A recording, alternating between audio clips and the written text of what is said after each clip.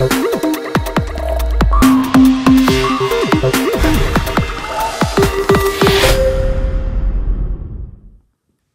there, Erica Swarthy Daisy here. Want to bring you a quick video on how to unlock a device. Today I'm going to try to unlock my Samsung Galaxy S4, and I bought the code through safeunlockcode.com.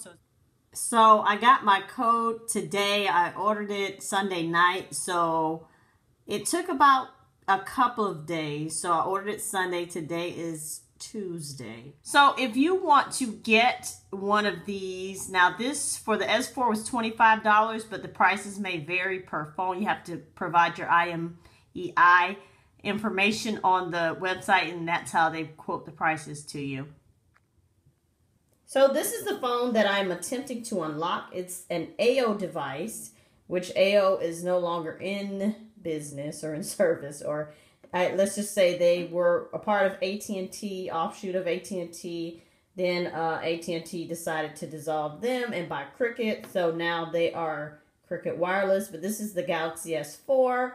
And this is a phone I have several videos back that I got about 1.5 years ago through a blogging opportunity. So they let me have the phone as well as some service for reviewing it. So I still have the device. It's mine. But the problem is the account that the device is registered under is still under the company, so I can't really make account changes. So therefore, I went to safeunlockcode.com to see if I can go ahead and get it unlocked, because I would like to use a T-Mobile SIM card in here. It's currently using a SIM card by, well, it says AO, but it's now Cricket. It's flashed to Cricket, so it's locked to Cricket, and I want to unlock it so that I can use other SIM cards with this device. First thing I'm going to do is just shut the device off. I'm going to put in this SIM card right here where you see the SIM that's in the SIM tray. It's a, is it a micro SIM? Don't quote me on it, but I think it's definitely smaller than the AO SIM, so I had to have it placed in a special little tray that I got from Walmart when I got the SIM card for T-Mobile. All right, so now I have the T-Mobile SIM card inserted into the S4.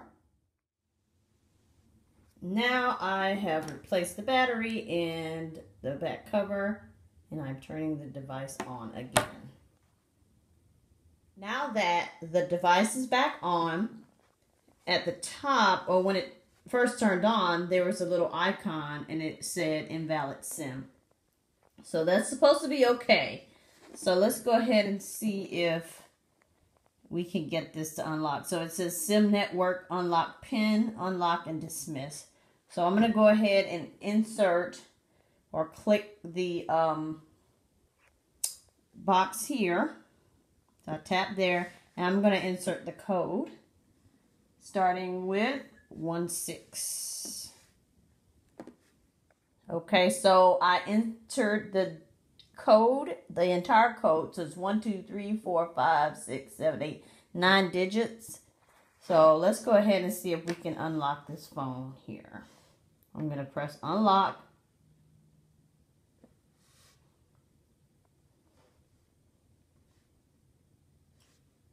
And there we go.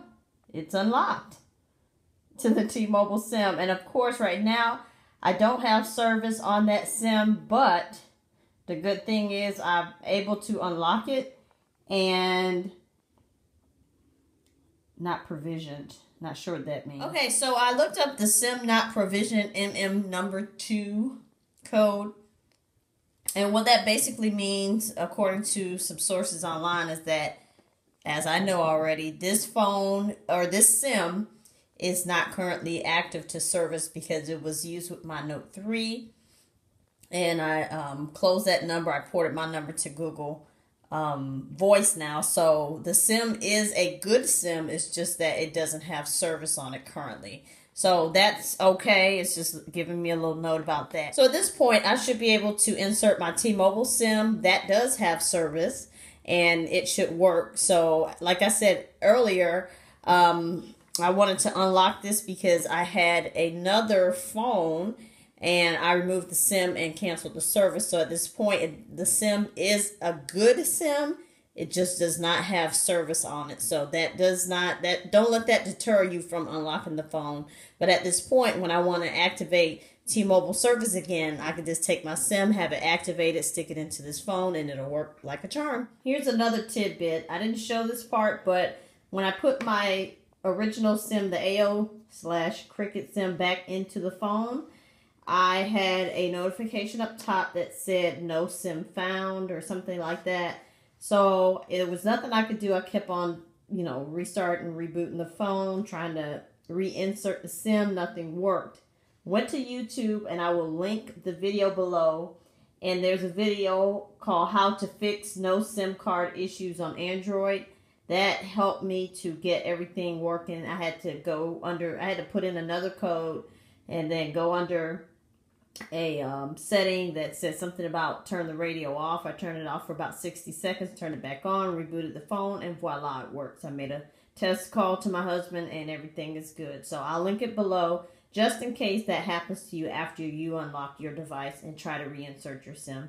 Might be in some of the directions that I got from the company, from Unlock Code Company, but I didn't read that far. I just want to unlock it right away. So anyway, I hope that helps you guys if you get into a snag. Thanks for watching. Bye.